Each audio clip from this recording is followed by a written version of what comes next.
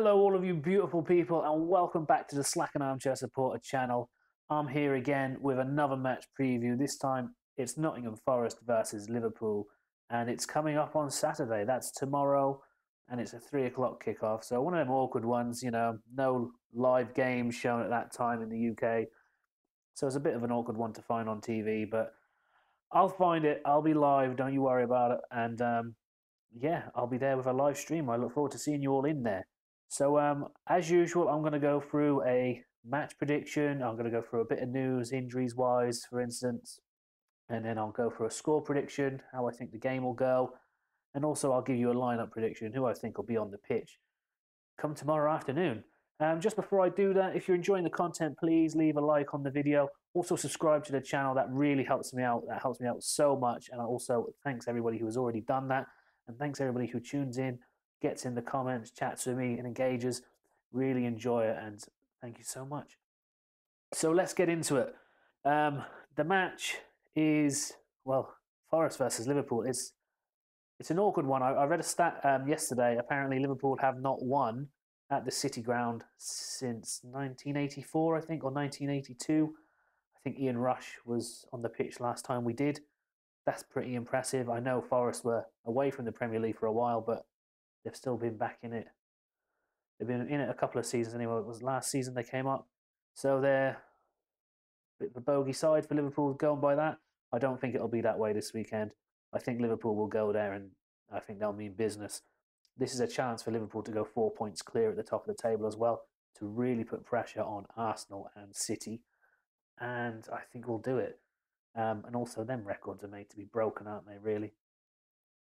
So, yeah, I think it's going to be, pretty one-sided. I've just looked at Forest's previous matches, and in the last 9 matches, they've won 2, drawn 1, and lost 6. And no, the only thing is, there's no team really been absolutely dominating. I mean, they did concede 4 against Villa 2 fixtures ago. They were pretty hard done by against United in the week, that 1-0 win for United, last minute winner. They're a bit of a funny team. They come up against teams and they perform well, but then don't get the result, or, they put on a performance that absolutely shocks you and they do get the result. Again, with Liverpool not being able to win there, they could be a bit of a tricky customer, but I really just am not expecting it. I'm thinking Liverpool to walk away with it. So now what I'll do is I'll go on to my score prediction, which I'm going to go for that good old Liverpool score. If this would work, there we go. So that's my scoreline. I've gone for a 3-1 to Liverpool, and yeah, 4 points ahead going into into the likes of City's fixture and Arsenal. I don't actually think Arsenal are playing this weekend. I think they play midweek.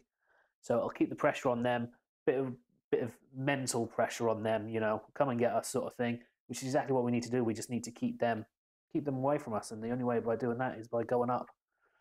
And yeah, long may it continue. Now I'll go through a lineup prediction. So just before I do that, there is a bit of news injury-wise. I'm glad I actually left this video a little bit later. As you can see, it's about 1:30, and as I was getting ready to make this video, some news came in saying that Salah is definitely not going to be ready to play this game. So I didn't have him in my predicted lineup anyway, but I'm glad I left it that little bit later, because there was just a little bit of news trickle through over the last few minutes. So Salah's definitely not ready. Szoboszlai is in contention. Nunez is in contention. Endo is also in contention. Gravenberch, it's not as serious as we thought, but he's not in contention for this game. He possibly for the next one. And then the rest are all long-term, like Trent, Alisson. Who else is there? Well, Jota's 2 months. Trent and Alisson are back after the international break, so they're going to miss the game against City, the game against United in the quarterfinal of the FA Cup, and I think it's Brighton is the fixture that they'll be back for. I think it's at the very end of March. So that's the way that is. Jota again long term, so that's 2 months. Matip, then Bajcetic, Thiago, end of the season.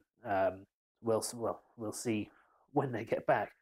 But Matip's definitely till the end of the season. And yeah, and Thiago as well is the end of the season. I read that as well the other day. Thiago was probably played his last game for Liverpool. Yeah, so with that in mind, I made a lineup prediction, of course, and here it is. Oh, wrong button. Oh, come on, where are you? There you are. So this is my lineup prediction.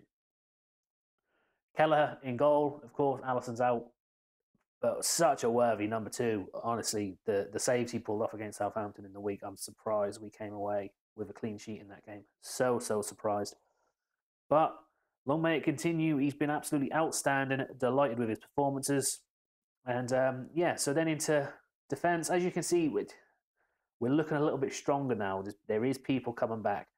So Robertson at left back, Connor Bradley at right back. Again, Connor Bradley's been outstanding since having to step in for Trent. And you know, he probably gets the place over Trent.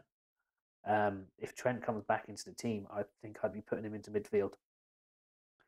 Bradley's he does it all just a little bit better than Trent.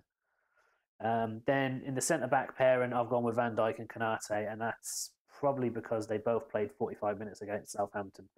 That was obviously Klopp preempted that. Virgil for the first 45, Konate for the second 45. Get them a bit of football, but also a bit of rest. That means they'll both be ready to go in against Forest this weekend. Then into midfield, Endo. That knock he got against Chelsea. Well, I'm not even sure it was a knock. Apparently, he was in a boot, but I'm not sure when the injury occurred. But it left him out against Southampton. But I think that was just a precautionary thing. I think it was more fatigue than anything. So I think he's going to be back, and he'll be back in the base of that midfield in the defensive role, where he's been an absolute machine. He's been an absolute machine, and fair play to him.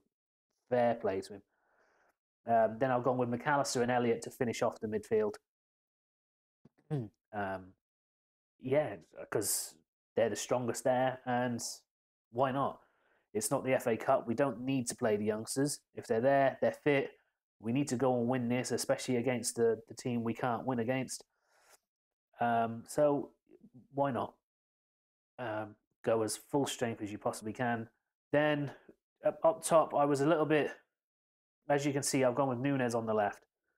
The news I heard is that he's in contention, but he might, you know, he might not. So I've put him in on the left.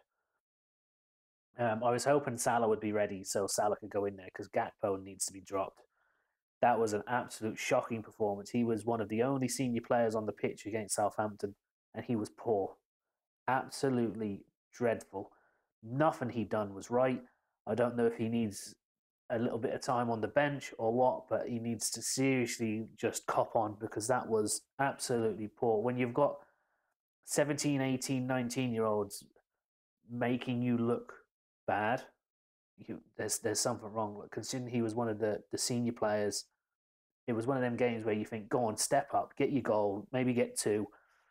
And it took Jayden Dance to come on, 18-year-old, and score 2 goals to finish the game off for us. Some of Gakpo should have had done in the first half. But yeah, wasted plenty of opportunities. So I did want to drop him. But with the news about Salah, obviously, Salah's not available. So Gakpo goes in through the middle. And then I'll go with Diaz out on the right. I think that's probably the most suitable way, especially with Gakpo playing. And I also think with Diaz and Nunes, Gakpo will probably shine a bit more. I kind of think he felt like he was doing it all against Southampton because he had the youngsters around him. But I just think now, with a bit more experience around him, he can turn it on. Because we know he gets goals, but he can also throw out a stinker of a performance like he did against Southampton. So, obviously, Salah would be my first choice, but Gakpo's there. And, well, hopefully he can have me cheering instead of cursing him this week or this game. So that is my lineup prediction. The lineup prediction in full is Kelleher, Robertson, Van Dijk, Konate, Bradley, Endo, McAllister, Elliott, Nunez, Gakpo, and Diaz. And again, guys, that is tomorrow. That's Saturday, the 2nd of March. That's a 3 o'clock kickoff. I will be live. I'll be live just a little bit before the game, 15, 20 minutes maybe or so. And yeah, I look forward to seeing you all in there. Again, if you haven't already, leave a like on the video. Please subscribe to the channel, the Slack and Armchair Supporters. Really appreciate it. And thanks everybody who's already done that. And I shall see you in the stream. Until then, up the fucking Reds.